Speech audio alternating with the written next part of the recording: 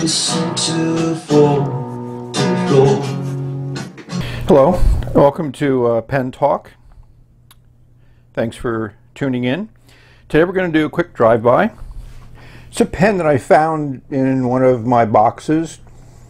Don't remember when I bought this or when I collected it. I could have bought it on Canal Street in New York City. I used to go down there occasionally. I did some research on this, not a lot of information, certainly nothing pertaining to this particular model of a Newman pen.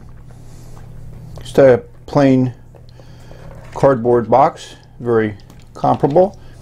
This should be a giveaway as to what this pen is all about. And this is one big pen. We're talking pretty big here.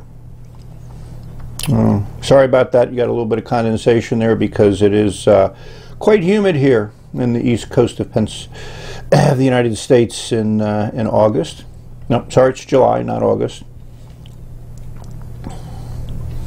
Hopefully we can pick up. I really didn't know what to make of the pen, but it comes with instructions. And the instructions are quite good, both in Chinese and English. So this is a eyedropper pen. That was a giveaway with the little bulb that they gave you. And it has a classic design, which I think a lot of vintage pens have had. So let's take a look at this.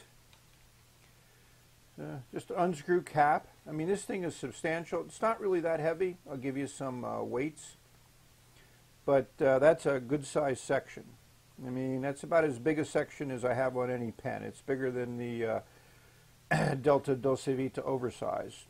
Interesting engraving on the nib.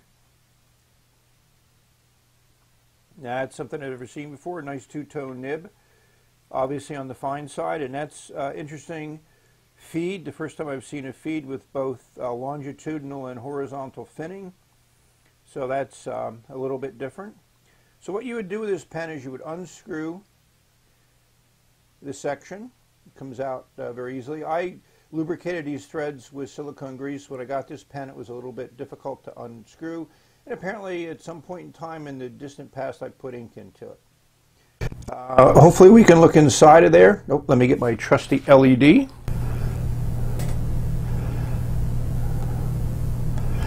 There's a piston rod in there. And that's controlled by the blind cap on the opposite end. Very nicely machined. Unscrews. Again, I've silicone greased all these threads. And there's that piston, which fits in the back of the section. So when you're not using it, you screw the piston all the way in and that seals off the ink flow. Very common design of this type of pen. So again, this is a quick view. I posted something on fountain pens on Google Plus and nobody knew what it was. So just for comparison's sake, I'm going to show you a few other pens. So here are 4 pens in comparison. Pelican M800, a Noodler's Ahab, a Jinhao 159, which is not a small pen, but it is dwarfed by the Newman.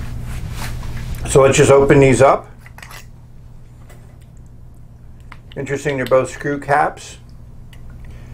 And as you can see, the section, the nib, everything just overpowers the 159.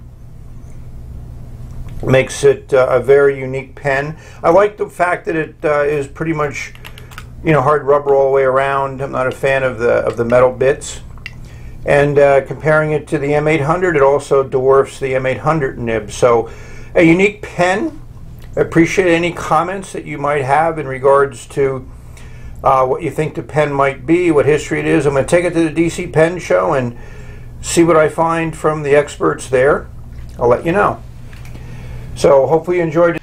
Had a little bit of editing issues there, but we're here for the closing statements.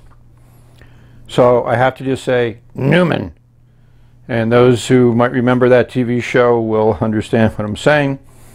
So that's it for a look at a very unique pen, at least from my perspective. So let me know what you think. So until later, have many good writing experiences. May you have many. May they be varied. Explore the world of pens and enjoy every minute of it. Bye.